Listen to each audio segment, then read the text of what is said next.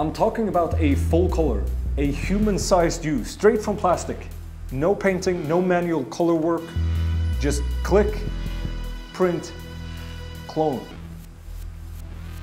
Are we already there? Well, I can burst part of that bubble right now. Full color?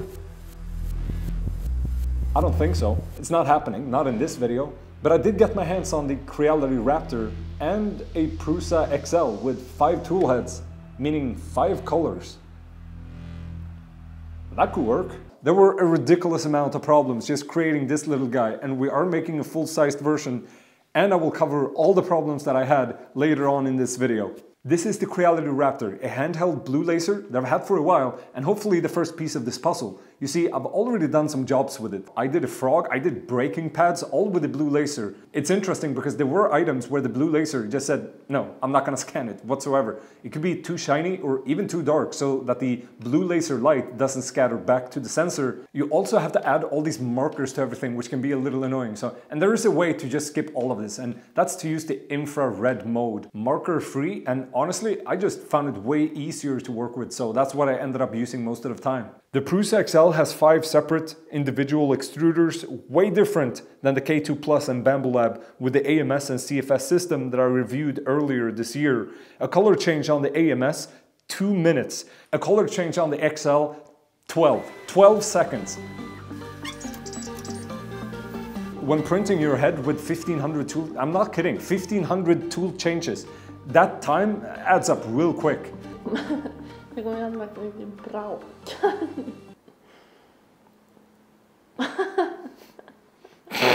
So I started a simple face scan, and Lina would see everything live through the phone. Yeah, awesome feature that came in clutch so many times. I mean, even with a laptop, it's easy to end up like this guy. You have a light on the scanner that guides you whether you're at the right distance, but sometimes it would just freeze up completely. Not knowing where it is, you would have to go back to a point where it could begin to recognize it again.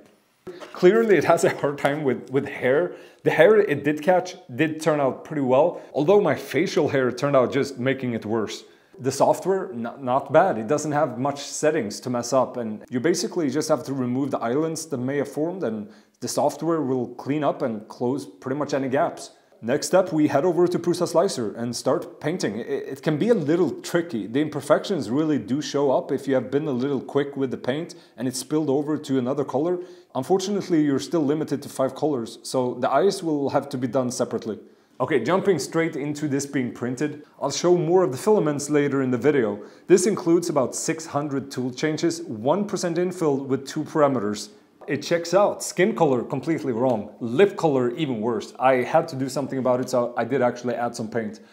The hair, I think looks awesome. I think historically that's been something with 3D scanning where it's really been a weakness. But this looks great, except on the top where it couldn't scan it. Even the sweater, it's the same one I'm wearing, has really clear patterns. It's just turned out really great. A lot of imperfections, a lot of gunk from the tool changes in the hair. You can see the scanning of the eyes didn't turn out great either. And you can clearly see how the facial hair has created bumps all over the mouth. Considering I took it straight off the printer and this is the result, pretty darn cool. If we're 3D scanning a whole person, we must build a turntable, right? Bullshit. This was a complete waste of time. You don't need a turntable to print the full body anyways. My original idea was to have a turntable and then a vertical axis that the 3D scanner would just go up and down continually as I rotated, and that way I could 3D scan myself on my own. Turns out it doesn't work. You angle the scanner all the time trying to get into all the crevices of the body, and having a scanner just going up and down like that wouldn't result in a good scan. So I kind of dropped that idea and still built the turntable, disassembled it, and now we're building it because someone out there might find it useful. Initially I figured, hey, this power drill is pretty strong, it could probably turn me around, you know, easy peasy lemon squeezy. I was way off. I needed a 6:1 gear reducer coupled with a 4:1 gear ratio in order to actually have a smooth rotation. It won't win any beauty contests, but it should work. It's just a gear reducer together with a frame. The reason it's so tall is so that the power drill can fit onto the shaft underneath the gear reducer. I only had 2 of these wheels at home, so I had to 3D print my own. a 3D printed adapter going on to 3 bearings. And the Sherry on top. And wow, that fits perfectly. It's almost as if I built it, disassembled it, and then built it again. And now the even larger Sherry on top. Here we go.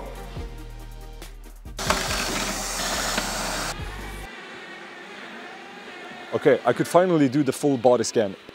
In the software, they do have an option for this, which worked really well. There was a lot of spinning, probably unnecessary, but the scan was coming together surprisingly quickly too. What takes time is getting into the areas that are not so easily scanned. A rough scan you could probably have ready within a couple of minutes. The post-process, you can see me remove these islands. I'm cleaning up the hands, definitely keep them in your pockets, not floating like I did here.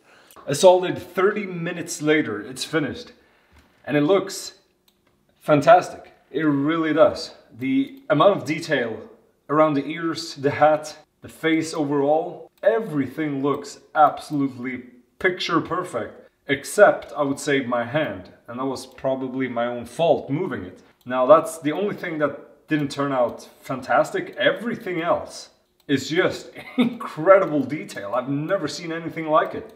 Holy shit. Cap color? Check. I don't know, it's hard to say. I think this would...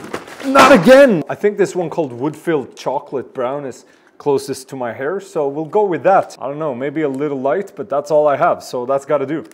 White for the eyes. For sure, this is gonna be the toughest color. I need some pinkish color for the lips and also a little in my eye.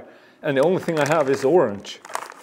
I think this one is not too far off, but man. I got this red and orange, not even close. I'm just gonna have to pick one of these, and I'm thinking this one. Unloading and loading 5 extruders, it's just fast enough that it doesn't make sense to go anywhere, but total time, 13 minutes, insane.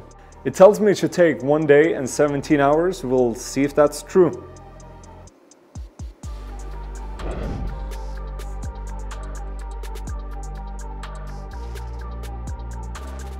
We are 24 hours into this, nothing wrong with the machine at all, a lot of wrong with me. I thought I had PLA, turns out this blue cap color, turns out it was PETG. And PETG needs a lot higher temperature, which is why it looks like this. You can see how, well, the blue filament doesn't stick. So what do? Well, you go into the settings and increase the temperature, of course, and that's what I've done, at least what I've been trying to do, tune it nozzle 1 temperature and try to increase it, and it looks like it's working, but it's not. I can go in again and the temperature just doesn't stick. It changes with every swap that it does, which it just did. So now the temperature goes down again, which is the problem. So I can't do anything about it. I can't send any commands or anything like this. So I'm gonna change the color to a proper PLA, because that's the only thing that can solve this. It's not the exact same color, it's just gonna have to do. Yeah, there you go. PETG, Schalke blue, and it should even be 250 degrees, so that's why it didn't work. And instead we're doing PLA, 215 degrees, but you see the obvious difference in color. Okay, a short break in the video to let you know about PCBWay. Mainly I've used their CNC and 3D printing service, as you probably have seen in a lot of my videos. Stainless steel adapters, motor mounts, even propellers. All you have to do is upload your file and it will provide you with materials to choose from. PCBWay also offers PCB manufacturing, it's in their name. And with their instant quote feature, you will get the pricing up front, which is really appreciated. PCBWay made stainless steel motor mounts for this drone, so check them out in the description below to see what parts they can make for you. Within a few layers, it should be able to bridge it, so fingers crossed. Actually, it did a fantastic job. Look at this. Okay, back to the GoPro. Each piece took around 15 hours to print, mostly 1% infill, 2 parameters. The head though, yeah, that one was cursed, filament jams, the extruder crashing mid-print, total chaos. The front actually came out decent, but when the print paused and didn't reset perfectly, it left some pretty nasty defects. I stumbled upon the problem of diagonally the hips and shoulders, it just wouldn't fit, so I didn't have much of a choice other than to split it just down the middle. I did all the plane cuts and making it solid in Fusion, but now in hindsight I would totally recommend Mesh Mixer, that will save you from going bald. Over the next few days the printers were running non-stop, cranking out parts like a machine on a mission. Some of these parts were almost as big as the printer printer could physically handle. And after all that, all 15 multicolor parts were finally done. That's it. I'll use super glue to glue all these parts together, and we'll see how close we came of the idea of scanning, clicking print, having a clone.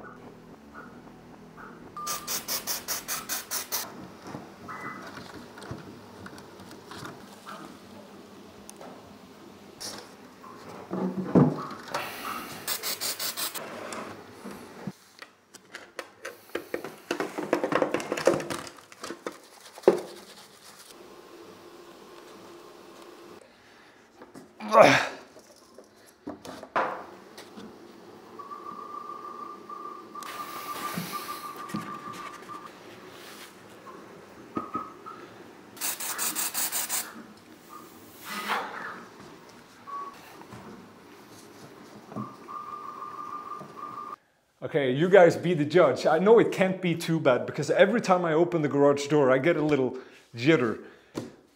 My long lost twin brother. What's the verdict?